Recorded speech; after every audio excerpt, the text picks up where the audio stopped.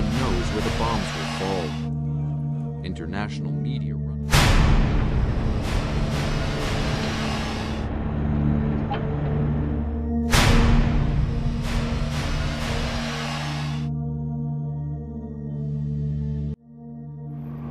Global climatic changes in the past few years have resulted in many countries to have fallen victim to floods, famines, droughts, and earthquakes. The world has also seen civil unrest and volatility in many countries, due to which normal life of people has been disturbed, resulting in several becoming refugees in neighboring countries or internally displaced in their own countries. Lives of people afflicted by these calamities have been turned upside down. Victims are both mentally and physically traumatized due to the fact that their families, homes, and routine life have been shattered.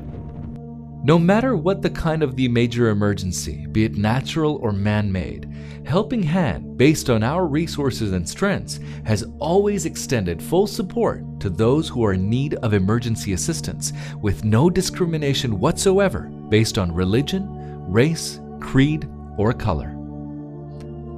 This positive attitude of Helping Hand towards the victims of emergencies is even more visible as Helping Hand itself came into existence as a result of a major natural calamity.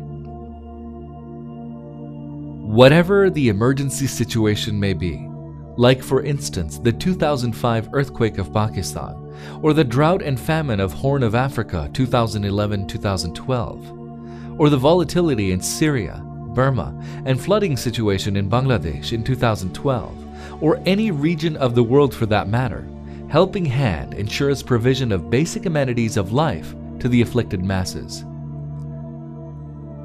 The executive members of Helping Hand themselves have traveled to the affected areas in several projects. Helping Hand not only provides immediate assistance in the key areas of food distribution, water provision, shelter providing, health relief, and in-kind gifts, but also have effective programs in place to facilitate communities to come back on their feet with long-term rehabilitation projects done in an integrated approach in the areas of health facilities, education, shelter, clean drinking water, in-kind gifts, interest-free microloans, capacity building, vocational training institutes, and many more such developmental programs. These crucial life-saving and enhancing activities have been seen in the Haiti earthquake 2010, Egypt, Tunisia, and Libya societal turmoil 2011, Japan tsunami, floods, nuclear threat 2011, the drought and famine in Horn of Africa 2011-2012, the floods in Pakistan of 2010 and 2011, Syria and Burma volatility 2012, Bangladesh floods 2012, and others. Through the generous donations by people like you, Helping Hand tries its level best to take people out of their miseries and to help them in every manner so as to make them self-sufficient. This responsibility that Helping Hand has taken upon its shoulders is on one hand very huge and tedious, while on the other very noble and satisfying. This gracious cause can be enhanced and furthered by your contributions of zakat, sadaqat, and general donation. Ramadan is the month of blessings.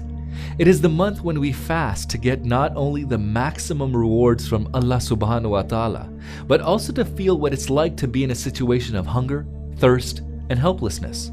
Do remember to visit and encourage others to visit www.hhrd.org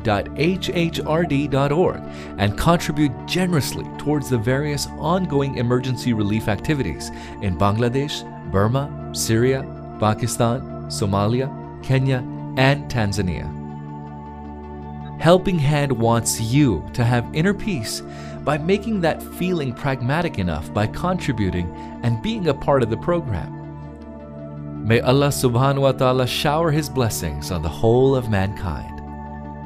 For more information on Emergency Response Program, please visit our website www.hhrd.org or call us at 1-888-808-4357.